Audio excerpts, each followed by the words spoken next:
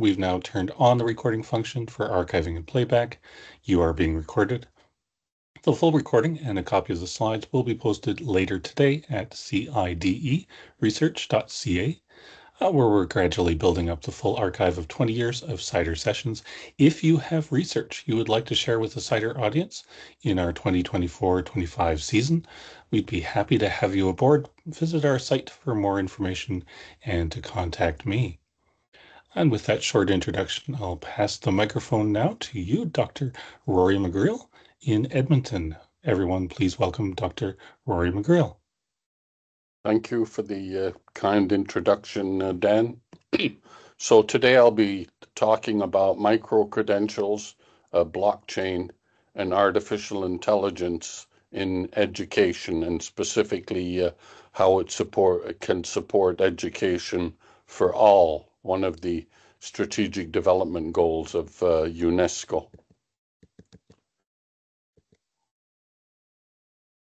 Well, the changer isn't working. Oh, there it is. Okay, now I've got it. Note that all the slides are licensed under Creative Commons. However, some of the images are fair dealing, are used under fair dealing for research and education. So what I see is the challenge for the 21st century for educators is that by next year, this was predicted in 2015, but by next year there'll be about 100 million new students capable of post-secondary education, but won't be able to access it. And John Daniels back then predicted that we'd have to build 4 universities per week of about 30,000 students each in order to meet this demand. And of course, we know that's impossible. And so really what we need to understand is that we have to do this online, and we have to look at ways of having mass education in order to allow all of these students to experience a post-secondary education. And that's the key. How do we educate all of these learners? And we do that as part of my responsibilities as a UNESCO chair, as we support the strategic development goal for quality education for all. And one way of supporting this is the implementation of micro-credentials, which are sometimes called alternative digital credentials, badges, mini degrees, nano degrees, micro certificates. All of these terms are used for micro credentials, and all of them are based on short courses. And that's what they all have in common. And the other thing they have in common is this, that micro-credentials are for credit. If not, they are not credentials. So sometimes people get a badge for an activity completed, and there's no credit going with it. And that wouldn't be a micro-credential. So some badges do have credit, and so they would be a micro-credential. So in the credentials rethink, why? Well, employers want qualified workers, students want job opportunities, employees want chances of promotion, and society wants economic balance. They want to make sure that the needs of the workplace match the skills of the people in society.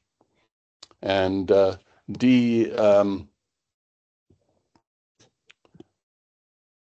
Belshaw tells us that blockchain plus badges equals the rocket fuel for verified trusted credentials. So if we can mix blockchain with these credentials, it'll help them to grow and become more more usable.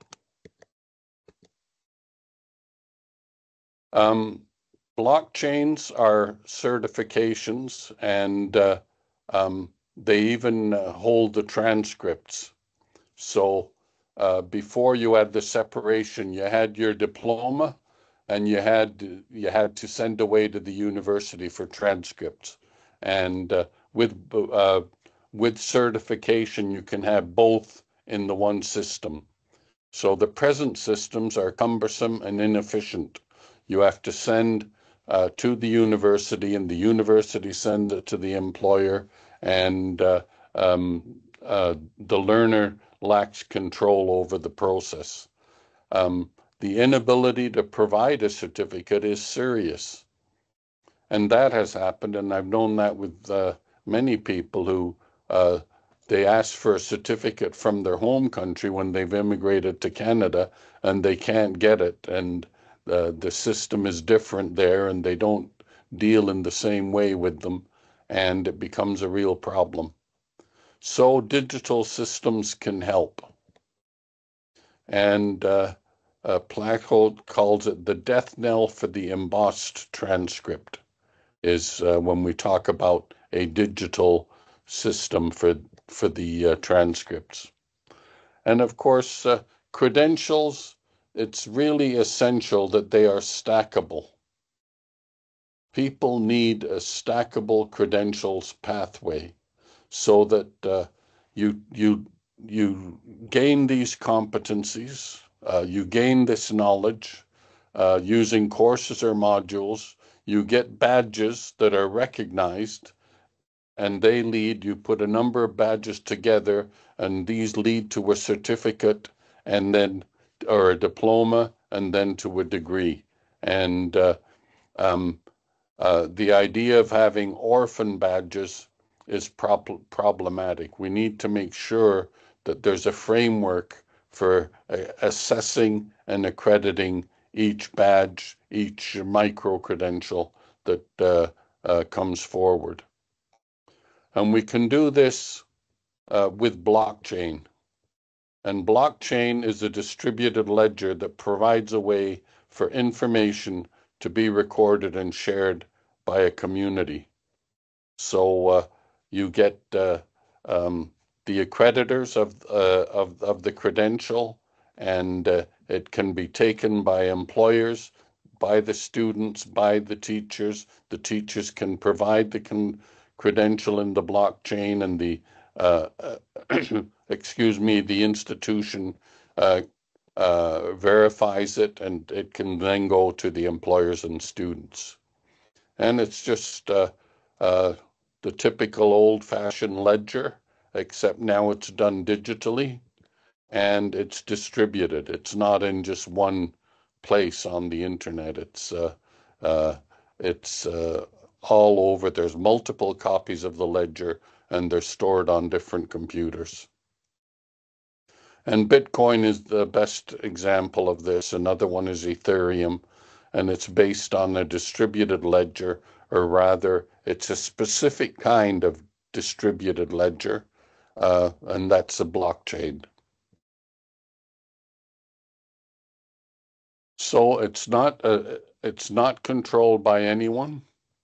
It's shared in a P2P network, and it's accessible from any node on the network. It facilitates two or plus people to collaborate among themselves and with no centralized authority.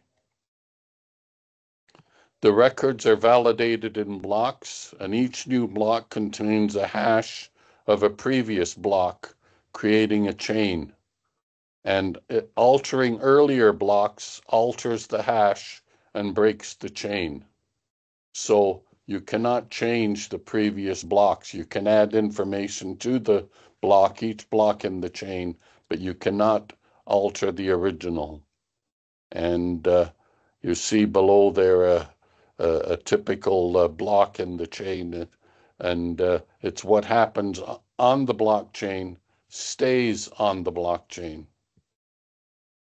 So that means it can't be deleted or changed.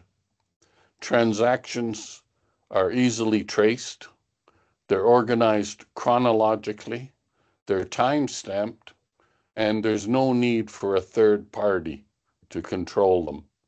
So on the web, the blockchain, it's decentralized, distributed, immutable, secure, and it's time-stamped.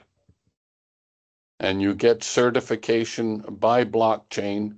The school, the issuer, issues the credential. They send the certificate.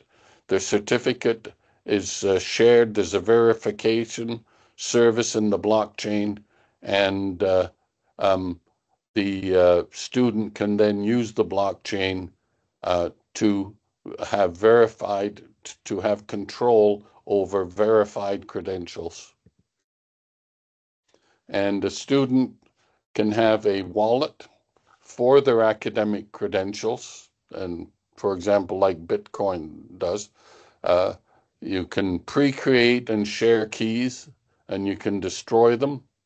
Uh, One of the problems with keys. It requires a higher level of trust in institutions.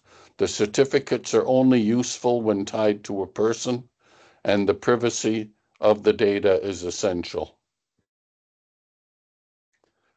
Ownership and control belongs to the individual, not the institution.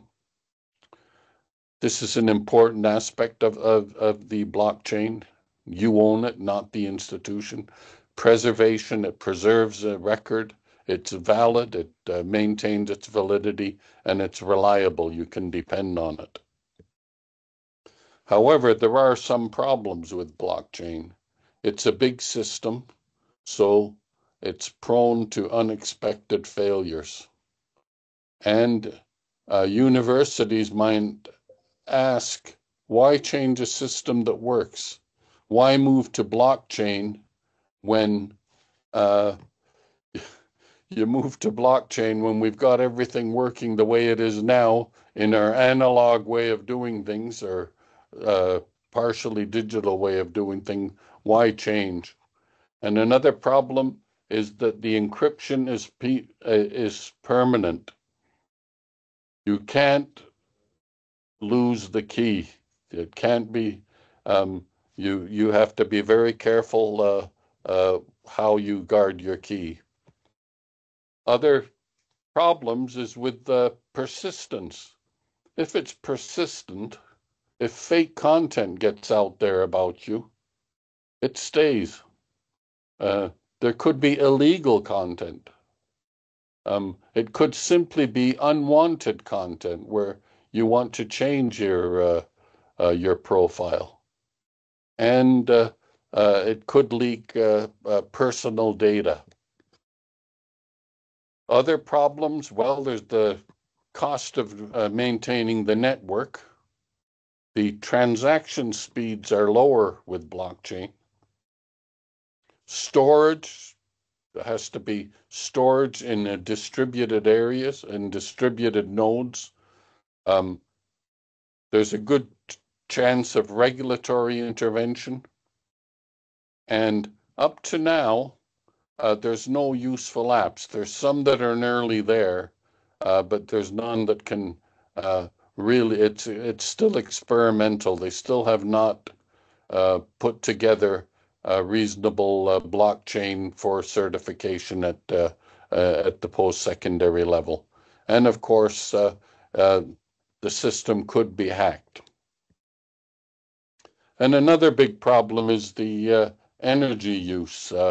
You can see on the left, if you just have a simple server, um, very little energy. A centralized system has a bit more. An enterprise blockchain has a bit more than that, but some of them, public blockchains and others, are huge consumers of energy, and so we need to find ways of reducing that. Access and affordability are important. It needs to be inexpensive when it's needed by the learner. We cannot have huge costs associated with it. So blockchain, it solves a centralization issue. It's distributed. Um, it can be a network of trusted entities. These are gatekeeping nodes. Um, Access to content is with a public key, and verification and validation is based on quality. The OER distributed management platform. So this um, um, we're looking at using open education resources and distributing management. So there's user management, resource creation. It can be used for resource management, copyright management. It could be a virtual currency exchange and learning certification management. So blockchain can be used to manage all of these different processes. So certification and learner control, should learners be able to choose what history they share with others? This is an important issue, is if you're applying for one job, you may want to amplify this part of your portfolio and not even mention this other part of your portfolio. And with blockchain, it's all there. And so how much control can you have to choose what history that you share with others? You use different narratives for different purposes. You can highlight, you need to be able to highlight or hide different experiences. And uh, you need to be able to use it for prior learning assessment and recognition. And some things you may want to show, other things you don't want to show. And that is a problem that we need learners to be able to control this. Another problem is what happens if a student wants or needs a fresh start? And Audrey Waters tells us that gains afforded by the immutability of the data are undetermined by problems that are left unresolvable because of that same immutability. So it's a problem if students can't change that and that the information is immutable. And it can be used blockchain for disrupting and democratizing education. It can be used again for awarding qualifications, licensing and accreditation, the management of student records, the IP management and payments, permanent distributed record of institutional output and its reputation. Problems for higher education institution is can it disintermediate inefficient, opaque, and hierarchical centralized systems? So again, institutions that don't want change, this can totally displace the hierarchical systems that have been put in place. The higher education institution, now they make money out of verification of credentials. And once it's put out in a blockchain, they need not be involved in the verification process. Informal learning can also be verified like formal education. And so these are problems that higher education institutions need to look at.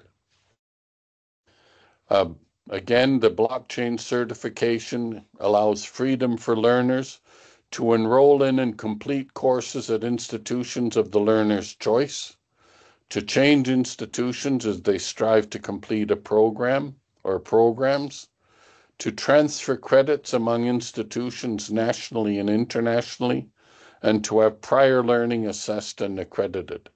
And again, the frameworks need to be created in order for this blockchain certification world to work. The European Union has put this together. They say that blockchain will end paper-based certificates automate the award, recognition, and transfer of credits, increase learner ownership and control over their own data, reduce institutional data costs and risk, but only if open standards are adopted.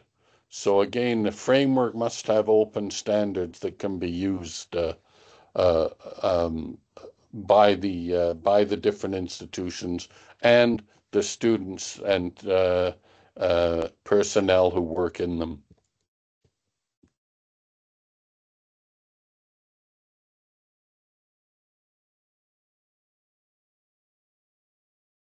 Sorry, Rory, we may have lost your sound. Oh, okay. Can you hear me now? Yes. Yeah, good. Um, Artificial intelligence has a place in this with blockchain and with micro credentials. And AI benefits to the students is it can support equality, personalization, inclusivity, and it's open. And um, using AI content up to now in common law countries, it is public domain. And so you can use it um, any way you want. AI benefits are in administration. It can automate and simplify transactions. It can increase efficiency and with digitalization. It can use to track students. It allows for consent management, and it can aid security and detect tampering with the system. And for instructors, it can verify learning outcomes, discover skill gaps, it can discern learning difficulties, and again, it's open and available for use by the instructors. However, the limitations, there is a need for large computer resources for this to work. Ethics and broader context. Um, Again, what we were discussing earlier, John, about the biases that are endemic in it, and of course the human control. There needs to be some human control, and an on-off switch needs to be made available. And blockchain can be used as a kill switch to uh, AI can be used to put a kill switch onto blockchain. And if it's getting out of hand and people want to change it, there's a way of doing that with blockchain. Now, I'm just showing you here some of the images that I've created using blockchain. So it's amazing what can be done. I have zero artistic talent. So there's no possible way I could have created any images like this on my own. And here is a table created by blockchain, micro credentials, comparing micro credentials, blockchain, and artificial intelligence. And again, with specifics added into the request, and um, this is what it came up with. And I looked at it very closely. I've made a few changes, but very little.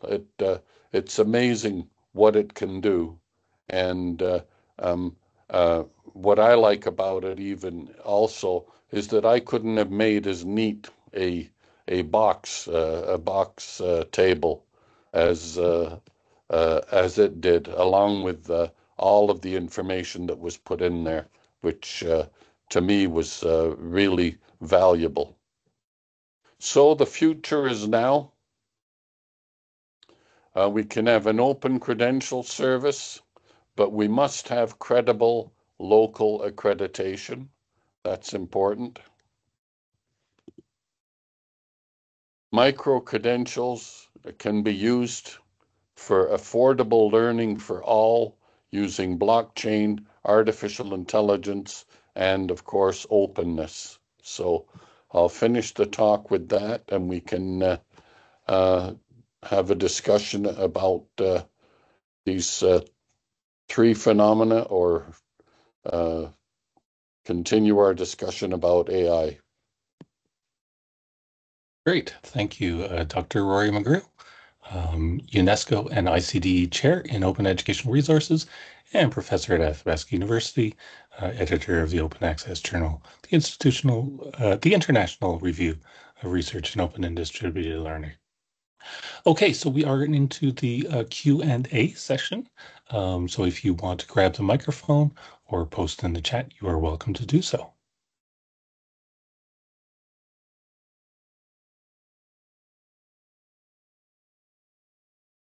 And just a reminder that you'll find these slides and recording of today's session at CIDEresearch.ca.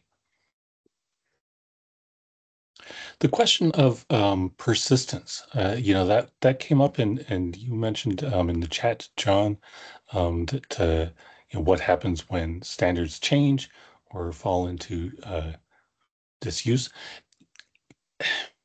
One of the things we do with our MOOCs is we do provide them with certificates. We're not really tied that closely to the institution. So the certificates that we provide are persistent as long as we maintain enough goodwill to keep them online. And that the moment that we no longer feel like supporting that, or that can't afford to support that, or the technology falls apart, those certificates are gone. And we have had people come back years after the MOOC asking for their certificates. So yeah, I mean, the question is, if you go to blockchains, does that actually improve the situation? Does it make it more challenging? I mean, if it's out on the blockchain, is it there forever and no one really does have to maintain it?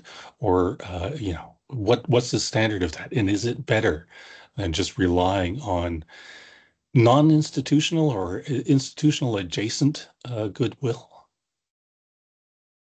Yeah, every now and then I look at lists of abandoned blockchain projects, and they are they number in the hundreds. No, not as many now as there used to be because not as many people are doing new blockchain projects. I mean, Rory put his finger on it, I think, in saying that there need to be standards. And but standards themselves become redundant or useless. I mean, for instance, email is a wonderful standard that's been it's persisted for more or less SMT more or less towards 50 years now.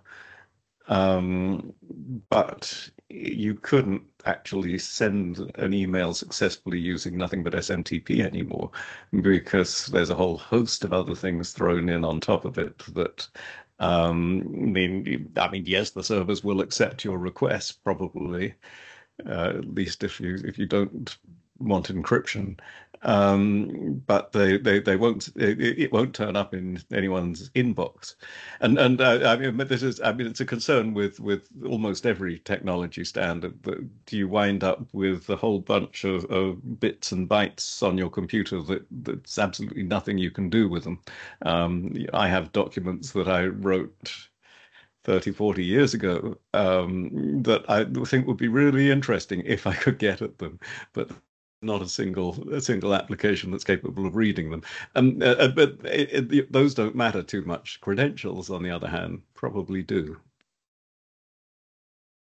And yes, I would agree with John that it's just not there. As I was I mentioned it in one of the slides. Um, there's a we've got a long way to go before we get anything, and it is for sure it's littered uh, uh, uh, not just in blockchain projects, but blockchain in education projects. It's littered with those as well, and they're not going forward. And I certainly would not advise Athabasca or any institution I was advising to go ahead with this unless they got a huge grant to experiment with it and to try it out. And that's what's been happening is a lot of places have got uh, very large grants. I think in Malta, specifically, became the blockchain island, and they got a lot of European money to experiment with it. And I'm looking at it now for about 6 or 7 years, and they still don't have anything there. So again, it's good for us to stay away from the bleeding edge and to look, yes, there is potential in this technology, but to be very careful about implementing it and wait for an application that's been tested. Yeah, and we're also, it's worth bearing in mind that we're still probably a decade or more away from the point at which all public key encryption becomes useless, but it will. That's definitely going to happen, and as long it's not going to be a terrible problem with things like banks because we have countermeasures and ways of improving things. But when you've got something which is a static certificate from now in say 10 or 15 years time, when quantum computing will be computers will be able to break PKI with in seconds. That's it gets messy. Again, persistence is such an important thing with the certificate. That's why paper remains moderately okay in some ways. And perhaps the answer is that we have paper and we have the blockchain certification, or we have some other persistent means of getting at stuff. Yeah, and I also worry about what happens. I mean, given the fact that they are immutable, what happens if the institution or whoever awards it changes their mind? They discover that it's actually been written by a generative AI. Um, how do we deal with that? Yes, well, it's very difficult because we've seen it with people. The most recent one was in Germany, I think, of very important people being caught plagiarizing, and um, they don't know how to deal with it either. I mean, that thesis is online, and it's been there, and it's almost impossible to take it offline, even as it is. So this would make it even more difficult as for the persistency. So yes, that is another major hurdle. But I don't think it's just a hurdle for blockchain. I think it's a hurdle in general. Well, except when we've got centralization of some form, then we've got we can publish retractions and we can when people send us something to say, is this person really got a certificate? They can send something back that confirms that yes, they have. They have, but it's been retracted. Yes, but there is it's a complicated thing, I think, with certificates because it's not something which is really owned by the person who receives it. It is a joint ownership by it's a contractual thing. It's a thing to say this institution certifies that, and it's also something that I can pin on my wall. But it's kind of like I've got a license to use it rather than that it's a thing that I possess as a useful thing in its own right. It has no value without the relationship that it has with the whoever awarded it.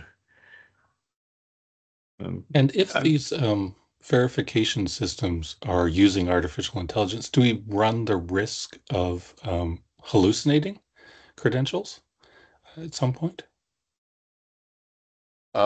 Yes, that's definitely a risk. I mean, there's no limit to the ingenuity of some people and of how they can fake things, and there's a lot of it going on. And I think what's that most recent one? The woman who wrote the book about whiteness, that she was caught plagiarizing, just had a great reputation, and suddenly we find out that she plagiarized and it's about racism, and she's caught plagiarizing from minority people. So yeah, hallucinating and uh, any kind of deliberate uh, uh, how can I fraud? They're still with us. It's not going to end. But the immutability of the blockchain is you can at least go back to the very beginning of the chain and see what the original one was. Yes, yes, there is that. I don't know whether I'm a bit puzzled about the uses of AI in the verification of this, because what it sounds to me like you're describing is a discriminative AI, not a generative one. And discriminative AIs, I would trust more than I would trust human beings, at least if they're well designed. I mean, all of what generative AI produces is an hallucination. Whether it's true or not, it's something which it's effectively hallucinating. That's quite a different case from something that is looking for patterns in things and saying, oh yeah, this is reliable, this is not. Yes, I Utterly think it different is. approach. Yes, it is. Yeah, it's not the generative AI, but AI can put a brake on some things that can discriminate. Yeah, we've got many decades of research into AI systems that are enormously reliable and predictable, and effective. It's going back to Dave Whittington did a wonderful thing with back in the 1990s with a system that would mark student essays with greater reliability and consistency than human markers.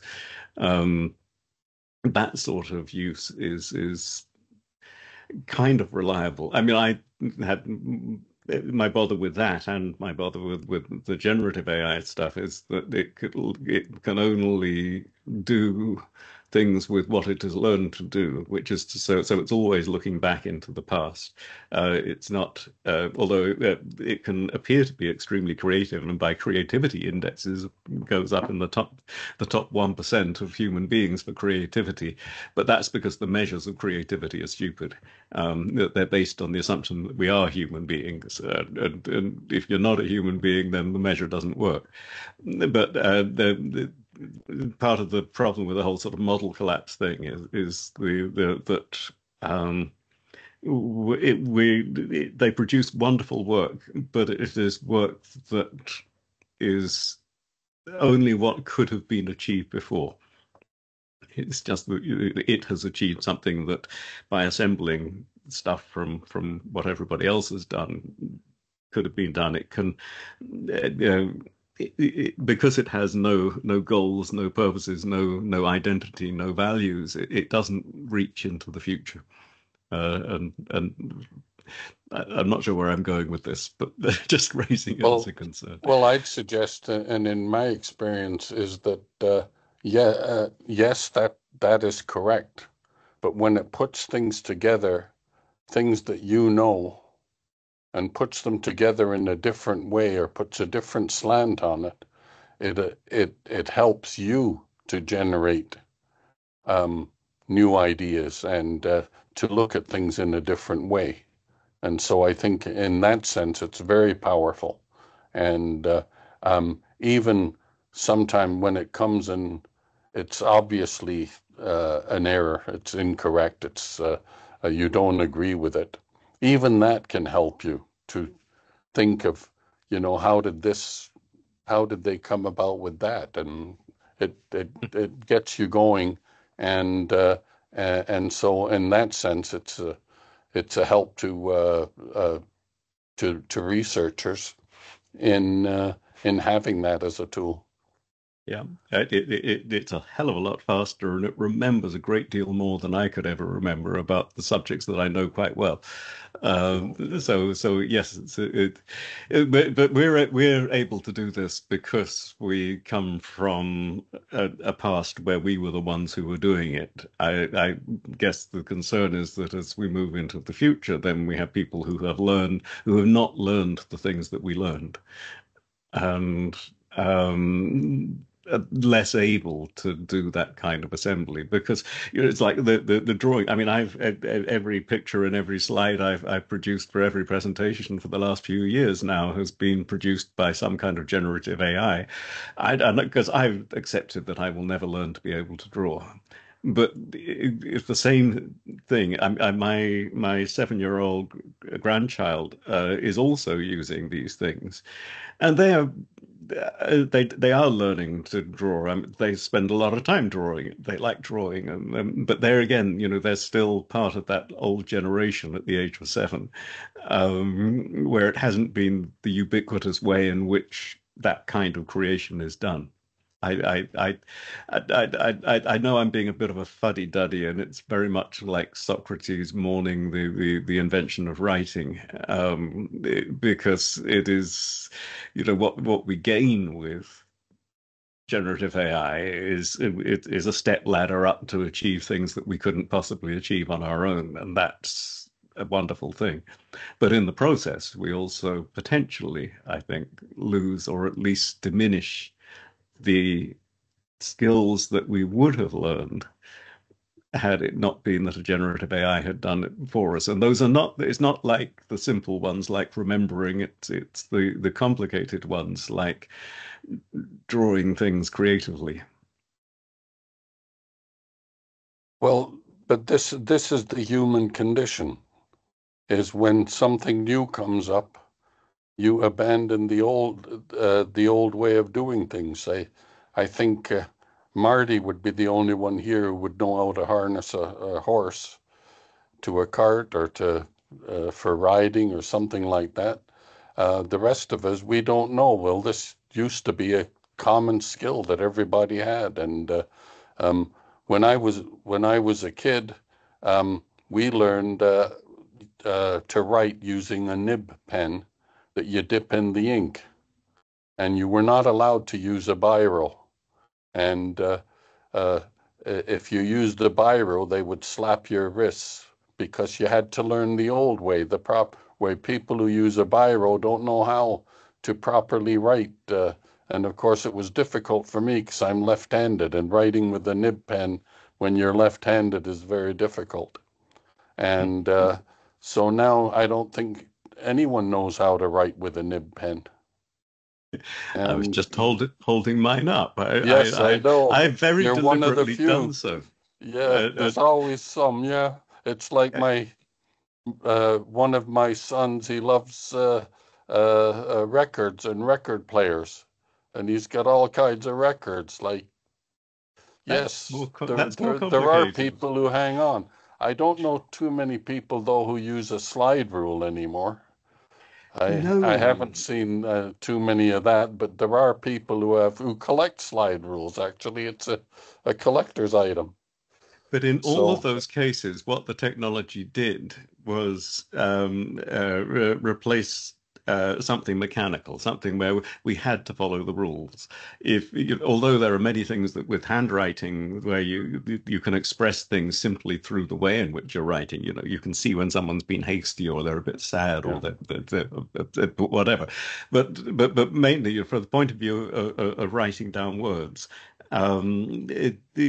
By replacing that with typeset stuff or with computer generated stuff or whatever, all we're doing is taking a mechanical process and doing it more efficiently. What we're doing with generative AI is a creative processes. They're the first technologies we've ever built that can use other technologies. They can use words, they can use imagery, and though that makes them fundamentally different. It's because it's not just the hard skills that they're replacing. It's not that my drafting skills are being replaced. It's that the inventive stuff that I would have done is being replaced, and that is something which is terrifying to lose. Yes, it's an exponential change. AI, compared to the other changes, is um, it's mind blowing, really, of what the possibilities are, and we're only at the beginning of it. Yep. And but I will still say to my students, you'd better start using it because if you're not using it, you're not with it. And I have my two sons are in business, and they use AI all the time.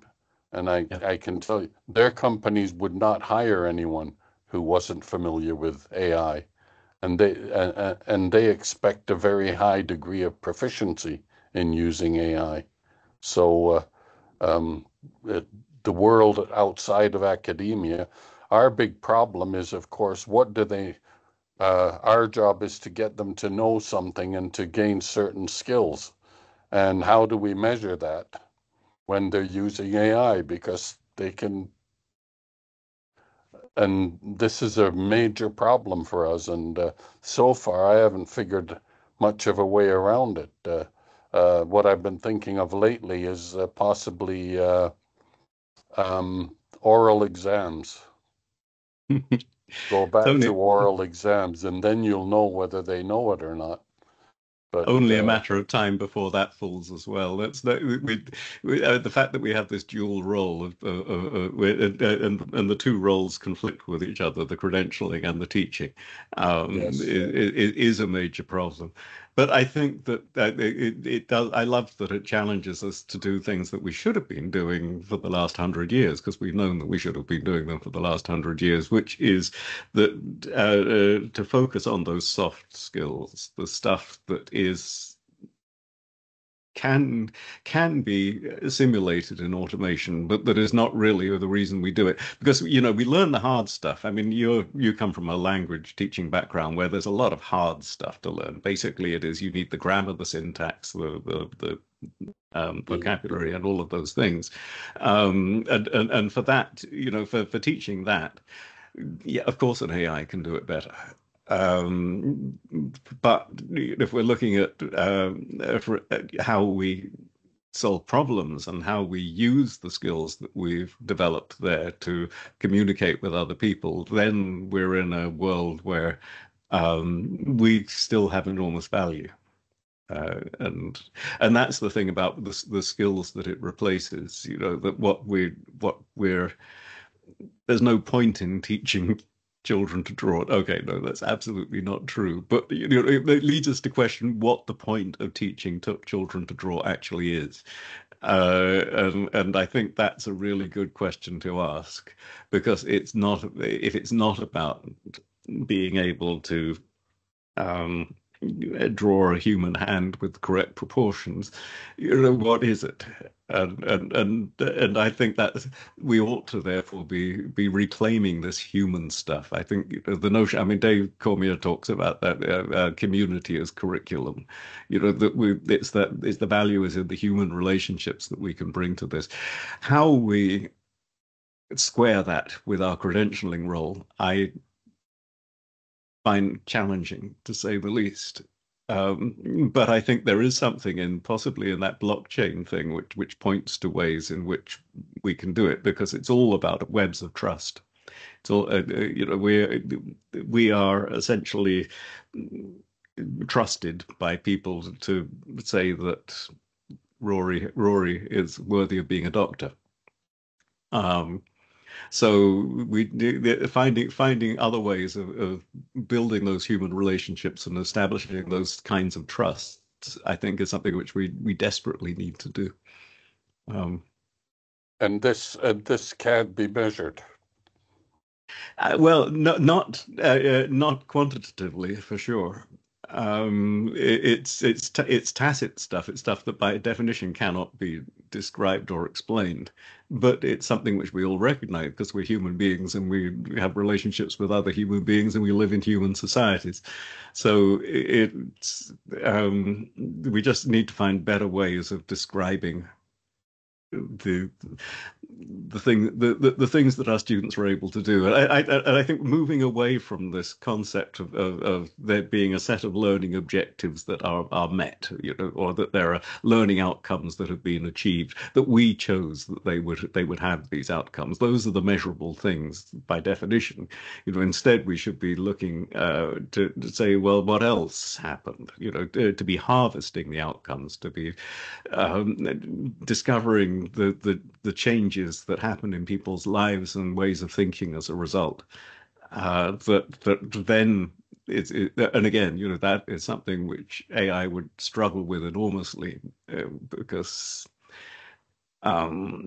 it just doesn't know what it's like to be human. But if we can't But measure it, it, what we can measure are the mechanical things. and that's the And stuff that if there's AI can do nothing, better. if there's nothing, if there's nothing between your ears but rice pudding, you can have all of these other human skills, and some of them are very important. But there are certain facts, certain knowledge, certain skills you must have in order to be a professional in any category. Now, the soft skills that you're talking about are very important, but they're only important is if the professional knows what they're doing, has something between their ears. That comes They're back to not your kids. important if they don't have anything between their ears. It doesn't matter how nice they are and how collaborative they are and how all of these other human skills are. They're not worth anything. No, I But how shouldn't does say your that. That's a bit too harsh. They're still worth something. Because you every get fraudsters who don't have anything between their ears, but they have great human skills and they can con people. yeah. The companies that are hiring your kids and who would not hire people who did not have those AI skills, they're not using your kids' credentials to make those decisions to keep them or to hire them in the first place. They're making use of a different kind of web of trust, and perhaps we should be thinking about being part of that kind of web of trust rather than the credentialing style of web of trust. You know, I know Yes, this student, what and they this do, student's great. what they do is they give them a task to do Hmm. in the interview. They give them tasks to do that are related to their job, and they pick the best ones who complete the tasks in an efficient and correct manner. Um, That's and interesting, and that's the type of people they want. And no matter how nice you are, now, if you're in sales, that's different. A lot of these, and we need salespeople, and they have all of these human qualities. And but again, if you're in sales and you don't sell anything, you're not going to keep the job very long. exactly so. And that is the and so you know that's not necessarily being measured into you know their achievement of learning outcomes isn't being measured as such, but they have a job to do. They're not doing the job. They don't keep it. That seems to me like we have a mechanism. We just need to find a way of harnessing that mechanism, and maybe getting away from this rubber stamp for doing rubber stamp work that an AI could do just as well.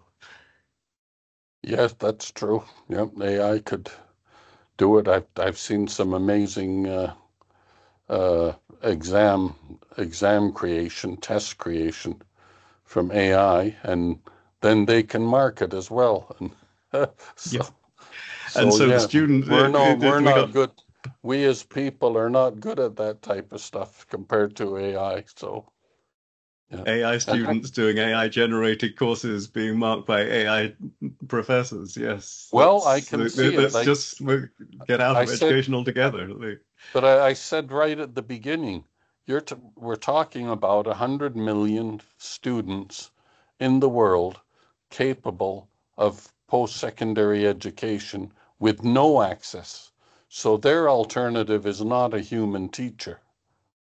Mm, Their alternative, if they can learn using a MOOC and with the help of an advisor, an artificial intelligence advisor, that is really good because they will get an education that way. Now, we can argue about what they're missing with the human, but um, uh, to me, if to me, my view is that if these human skills were so important, why don't they use them in normal universities? history. They, The why don't they use them? They're not used in most the courses I took. They give a lecture and leave, and there's no the human connections. And I say that with just some because I was in language teaching, and there it was very hands-on and very human. And I did have very human professors who were great, and they really helped. But if you look at a regular university, they don't have any teaching training, and yeah, empathy is not one of their strong points. So um, can AI empathize with people? It can it fake can it. certainly simulate Yeah, that far better than humans can. Yeah, and this is why it's such a compelling idea. And of course, we will do it because there's really no choice within the context of the system that we have. But we're victims here of the McNamara fallacy that we're going to that what we do is that we look for what is measurable, and then we to say that everything else is irrelevant and that we ignore it completely and eventually we say it just doesn't exist. Whereas that's actually the stuff that is happening because even a terrible teacher you're learning quite a lot from.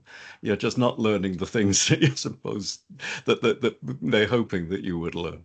But you are learning a whole load of attitudes and ways of thinking and beliefs about it, and which is how come we get a whole bunch of professors doing the same things that their professors did and their professors before them did, and we don't get much in the way of progress. well, you learn what not to do. Yes, Yeah. yeah, I've learned a huge amount from terrible lectures. Yes, Uh, I agree with you. Actually, I could say in my Fortran programming course, I learned far more than I did in the really feely courses that some of them that I had, and uh, the teacher there was absolutely useless. And I went there the first day. There were about 80 students. In the second class, there were about 40. The third class, I was there with 20 other students, and within five weeks, there were about 3 or 4 of us there in the class because it took me that long to realize you're not going to learn anything here. And so you just spend your time in the lab, and I learned with the other students in the lab. You help and each other. You had that's these big computer labs with 10 computers in a row, and they all help each other while one gets ahead in this, one gets ahead in that, and it was one of the best courses I ever had, and I got an A there. plus in it. Yeah, it's Yeah, very similar example in my crazy. book. We had no teacher for a year, and achieved the highest number of A's that had ever been achieved by a huge margin. It was Yeah, nearly double the number that had ever been achieved before. yeah. And that's kind of the point. It's this notion that teaching is something that teachers do, absent of all of the rest of the stuff that's happening around that results in the learning. And of course, what the learner does is the most important part of the teaching process of all. So, finding ways in which we can create the conditions where that happens, I think, rather than thinking, how do we teach this and assess this, wouldn't be a bad starting point. I have this Well, this terrible division of loyalties at this precise moment because I noticed that in the top of my screen it says that at 11 o'clock the Open Community of Practice at Athabasca University it started its meeting, and, oh, yeah, and here I we am. better close up. Yep. And so thank you very much, John and Marty and Dan. Thanks for listening to me. All right, and It's thank nice at you. my age to have somebody willing to listen to me. Yeah, take Thanks. care. Lovely hearing from you, Rory. Thank you so Yeah, much. That was great. Uh, bye. Thanks. and That's Dr. Rory McGreal. And again, to anyone who is listening after that really interesting conversation and is interested in joining us in a future CIDER session, please let us know. You'll find more information at our site, CIDE We welcome professional researchers, but we also welcome doctoral students who are perhaps completing or near completion of their dissertations and want to share some of their information in a relatively easygoing and um, and you have a full hour to discuss your ideas. So anybody who's interested in sharing their research in progress or completed, be sure to let us know. And with that, I think we can bring it to a close. So thank you again, Bye, everyone. Dr. Rory McGreal and John Duran for keeping that conversation going. bye, Dan. Thank you for all you do. All right, bye.